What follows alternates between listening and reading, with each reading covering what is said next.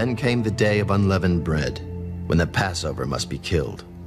And he sent Peter and John. Go and prepare the Passover for us, that we may eat. Where do you want us to prepare? Behold, when you have entered the city, a man will meet you carrying a pitcher of water. Follow him into the house which he enters. Then you shall say to the master of the house, "The teacher says to you, 'Where is the guest room where I may eat the Passover with my disciples?' Then he will show you a large, furnished, upper room. There, make ready." So they went and found it just as he had said to them, and they prepared the Passover. When the hour had come, he sat down, and the 12 apostles with him.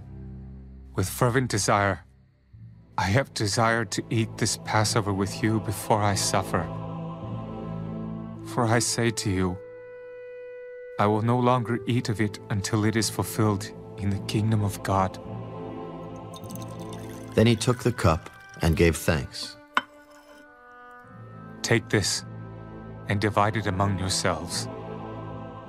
For I say to you, I will not drink of the fruit of the vine until the kingdom of God comes. And he took bread, gave thanks and broke it, and gave it to them. This is my body, which is given for you. Do this in remembrance of me. Likewise, he also took the cup after supper. This cup is the new covenant in my blood, which is shed for you. But behold, the hand of my betrayer is with me on the table. And truly, the Son of Man goes as it has been determined. But woe to that man by whom he is betrayed. Then they began to question among themselves which of them it was who would do this thing. Good evening, everybody. It is such a wonderful joy to be able to share communion with you tonight.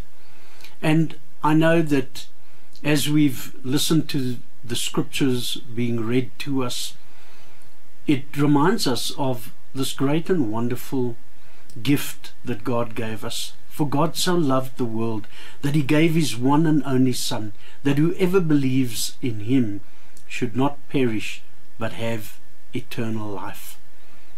Thank you, Jesus, for what you did on the cross. Thank you for your broken body and your blood that was shed, so that we may have life and life eternal, so that we may become a part of God's precious family. And we want to thank you for that tonight. And so let's drink together tonight and eat together. And as we do so, let us remember the Lord, because he instructed us, as often as you do this in remembrance of me. So let's pray together, and then we'll eat and drink together. Thank you, Father, for loving us. Thank you for shedding your love abroad in our hearts. And thank you that tonight we can come and we can eat and drink the symbols that represent the broken body and the shed blood of Jesus for our salvation. Thank you for loving us, Father. We ask that you bless the table of the Lord tonight as we partake of the cup and we partake of the bread. And we thank you for this in Jesus' name. Amen.